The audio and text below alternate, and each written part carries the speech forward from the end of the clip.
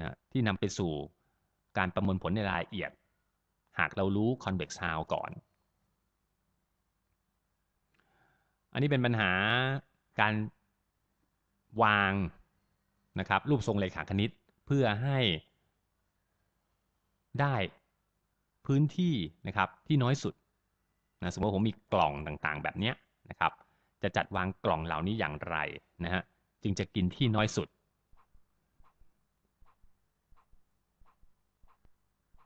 เปิดรูปนี้เนี่ยมันหลังจากวางแล้วนี่ไม่เหลือที่ว่างเลยนะครับก็แน่นมากเลยนะฮะเป็นไปได้ก็คือพยายามวางให้ได้เนื้อที่ว่างๆเนี่ยนะครับน้อยสุดๆนะครับหรือบางครั้งก็อาจจะวางแล้วให้อยู่ในกรอบของสี่เหลี่ยมที่มีพื้นที่เล็กสุดนะก็เป็นหนึ่งในปัญหาที่ได้รับการประยุกต์ในการวางของต่างๆนะครับวางของบนพื้นที่บนระนาบ2มิติหรือบางทีก็อาจจะขยายตัวปัญหาไปเป็นแบบ3มิติก็ได้หรือถ้าเรากลับมาดูปัญหาเชิงจำนวนเนี่ยนะการประมวลผลทางจำนวนเนี่ยนะครับปัญหานี้ก็ถือว่าเป็นปัญหาที่ได้รับความสนใจมากคือปัญหาของการทดสอบจำนวนเฉพาะกำหนดให้เรามีจำนวนเต็มจำนวนหนึ่งเนี่ยนะครับถามง่ายๆครับว่าจำนวนเต็มเนี้ยเป็นจำนวนเฉพาะหรือไม่คำตอบมีแค่เป็นหรือไม่เป็นเท่านั้นเองนะครับอย่างตัวอย่างกรณีตัวจำนวนที่แสดงให้ดูทางซ้ายมือเนี่ยนะครับก็เป็นเลขจำนวนประกอบครับก็ต้องการหาแค่ว่าใช่หรือไม่เท่านั้นเองครับอันนี้ก็เป็นหนึ่งในปัญหาที่มีคนได้รับความสนใจมากนะครับเพราะว่าจำนวนเฉพาะเนี่ยมีบทบาทต่างๆมากมายนะครับในกระบวนการเข้ารหัสหรือถ้าเราจะขยายตัวปัญหาไปอีกอย่างหนึ่งว่าถ้าเรารู้ว่าเป็นตัวประกอบเนี่ยนะครับแล้วเขาประกอบไปด้วยตัวอะไรบ้างอันนี้ก็เป็นอีกปัญหาหนึ่งในปัจจุบันเนี่ยนะครับการทดสอบว่าจำนวนเต็มจำนวนหนึ่งเนี่ยเป็นจำนวนเฉพาะหรือไม่เนี่ยถือว่าจัดได้ว่าเป็นปัญหาที่ไม่ยากนะครับสามารถหาคำตอบได้รวดเร็วแต่ในทางกลับกันถ้าต้องการรู้ตัวประกอบนะครับของจำนวนประกอบอันนี้กลับเป็นปัญหาที่ยากต้องใช้เวลานานในการแยกตัวประกอบคำว่าแยกตัวประกอบนี้เรากำลังยุ่งเกี่ยวกับจำนวนซึ่งมีขนาดจำนวนหลักเนี่ยนะครับเยอะๆนะครับจำนวนหลักสัก100 หลัก200 หลัก300 หลักอะไรทำนองนี้นะครับปัญหาจะยากครับและใช้เวลานานในการหาคำตอบสำหรับตัวอย่างนี้ก็อันนี้ก็คือสิ่งที่ประกอบกันกลายเป็นเจ้าตัวเลขทางซ้ายมือนะครับหรือปัญหาที่เราเจอบ่อยมากในปัจจุบันนะครับโดยเฉพาะใครใช้ word processor เนี่ยนะครับโปรแกรมประมวลผลคำเนี่ยครับเพื่อที่จะเตรียมเอกสารเนี่ยก็แน่นอนต้องมีบางครั้งแน่นอนนะครับที่จะต้องหาข้อความนะครับในเอกสารของเรานะเราจะหาได้อย่างไรและที่สำคัญท้าทายก็คือจะหาได้อย่างไรแบบรวดเร็วอย่างเช่นในกรณีนี้ผมอยากหาว่า you ปรากฏที่ตรงไหนในข้อความข้างบนนะครับแน่นอนครับก็จะมีวิธีทั้งแบบตรงไปตรงมานะครับวิธีแบบที่หาได้รวดเร็วนะก็มีหลากหลายวิธีอย่างเช่นในกรณีก็จะอยู่3ที่เพราะทั้ง3ที่ปรากฏตัวอักษรว่า y o u แน่นอนครับการจับคู่ string นะครับหรือ string matching เนี่ยนะครับก็อาจจะมีการปรับข้อกำหนดได้นะครับอย่างเช่นในกรณีนี้เนี่ย you ที่เราต้องการหาเนี่ยนะครับก็จะไม่ตรงกับ you ตรงนี้นะเพราะตรงนี้มัน y ตัวใหญ่ถ้าเราต้องการปรับให้เป็นตัวเล็กตัวใหญ่ก็ได้อันนี้ก็เป็นข้อกำหนดปัญหาที่เราต้องกำหนดลงไปหรือหาเฉพาะที่เป็นคำไม่ใช่ส่วนของคำอย่างนี้นะครับเราต้องการตัวนี้ตัวเดียวนะไม่ต้องการ2ตัวนี้ก็ต้องถือว่าเป็นหนึ่งในข้อกำหนดที่ต้องเขียนระบุให้ชัดเจนหรืออันที่น่าสนใจกว่านั้นก็คือการหาสตริงนะครับการหาข้อความนะที่คล้ายๆก็พอไม่จำเป็นจะต้องตรงเป๊ะๆ100%เลยนะทุกวันนี้เราใช้ Google นะครับในการค้นข้อมูลเนี่ยนะครับเราค้นพบหลายๆครั้งนะที่เรากดคำที่เราต้องการจะค้นเนี่ยนะครับเราป้อนเข้าไปผิด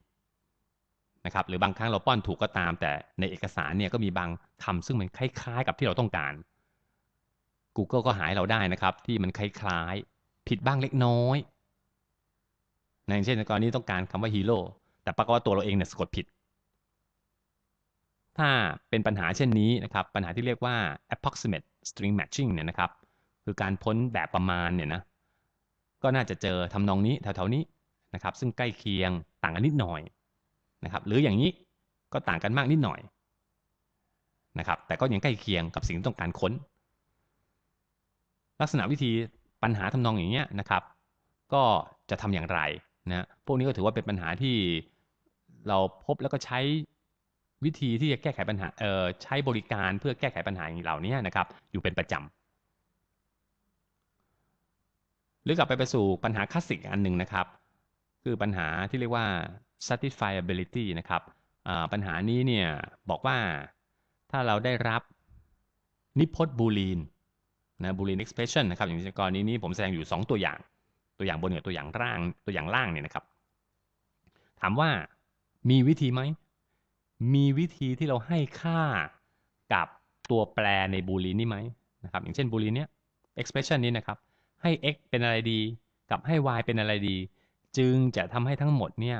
เป็นค่าจริงมีไหมมีวิธีไหมแค่บอกว่ามีหรือไม่มีก็พอหรืออันล่างเนี่ยนะครับมีวิธีไหมที่จะให้ค่า x กับค่า y เนี่ยนะครับแล้วทำให้ทั้งนิพจน์เนี่ยมีค่าจริงอย่างกรณีข้างบนเนี่ยนะครับตัวอย่างบนเฉพาะ instant นี่นะเฉพาะ input instant เนี่ยนะครับถ้าผมให้ x เป็นจริงแล้วก็ทั้งหมดนี่ก็เป็นจริงแน่นอนนะจริงๆตรงนี้ก็เป็นจริงใช่ไหมครับตรงนี้ก็เป็นจริงนะครับเพราะฉะนั้นพจน์เล็กนี่ก็เป็นจริงอันนี้ก็เป็นจริงนะครับผลรวมก็เป็นจริงเมื่อแอนกันก็เป็นจริงนะอันนี้ก็จะตอบว่ามีวิธีให้ทำให้มันเป็นจริงได้นิพจน์นี้ส่วนอันล่างนี่ก็จะพบว่ามันไม่มีวิธีนะฮะไม่ว่าจะลองหลายรูปแบบเลยนะครับเนื่องจากตรงนี้เรามีตัวแปรอยู่2ตัวใช่ไหมครับคือ x กับ y เนี่ยถ้าเราลองเติมตารางความจริงดูใน4กรณีเลยนะครับคือให้ลองเป็นเท็จเท็จเท็จจริงจริงเท็จจริงจริงเนี่ยนะครับทั้ง4กรณีเลยก็จะพบว่าเป็นเท็จหมดเราก็จะตอบว่า expression เนี้ยไม่มีทางทำให้ค่ามันเป็นจริงได้นี่คือปัญหาที่บอกว่ารับนิพจน์บูลีนแล้วถามว่านิพจน์บูลีนนั้นเป็นจริงหรือไม่ทำให้เป็นจริงได้ไหมอันนี้จะเป็นหนึ่งในปัญหาที่ปัจจุบันก็ยังถือว่าเป็นปัญหายากนะครับปัญหายากหมายความว่ากว่าจะได้คำตอบเนี่ยใช้เวลานานเป็นปัญหาที่มีคนศึกษากันพอสมควรหรือยิ่งไปกว่านั้นอันนี้เป็นอีกปัญหาหนึ่งซึ่งว่าไปแล้วเนี่ยนะครับเป็นปัญหาที่คอมพิวเตอร์เนี่ยแก้ไม่ได้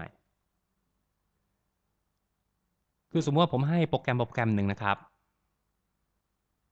ส่วนของคำสั่งชุดคำสั่งและชุดคำสั่งหนึ่งนะครับพร้อมทั้ง input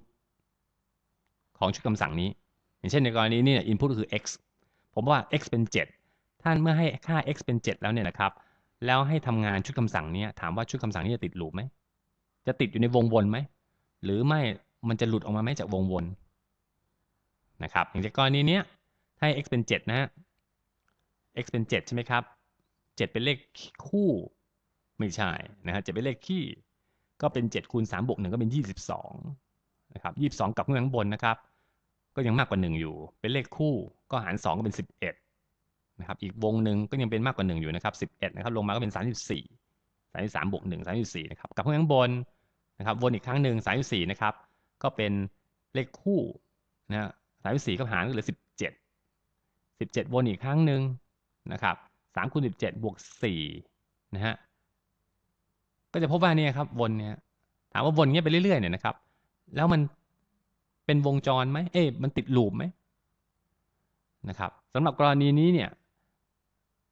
ขอโทษนะครับถามว่ามันหยุดไหมไม่ใช่ถามว่ามันติดลูปไหมนะเพราะ halt นี่แปลว่าหยุดนะครับคือเมื่อให้ x เป็น7แล้วมันหยุดไหมสำหรับตัวอย่างนี้หยุดนะครับถ้าลองสั่งทำงานดูนะครับสมมติเราลองไปเขียนโปรแกรมดูนะครับผมก็จะขอเขียนด้วยภาษา Java นะโอเคนะครับhalting นะครับแล้วก็เริ่มใส่นะครับให้ x เป็น7นะแล้วเข้าวงวนนะตราบเท่าที่ x มากกว่า1นะครับถ้า x เป็นเลขคู่นะก็ให้ x เท่ากับ x หาร2นะครับถ้าไม่เช่นนั้นนะก็ให้ x เท่ากับ3เท่าของ x บวก1นะครับแล้ว ถ้าออกจากวงวนคือมันหยุดนั่น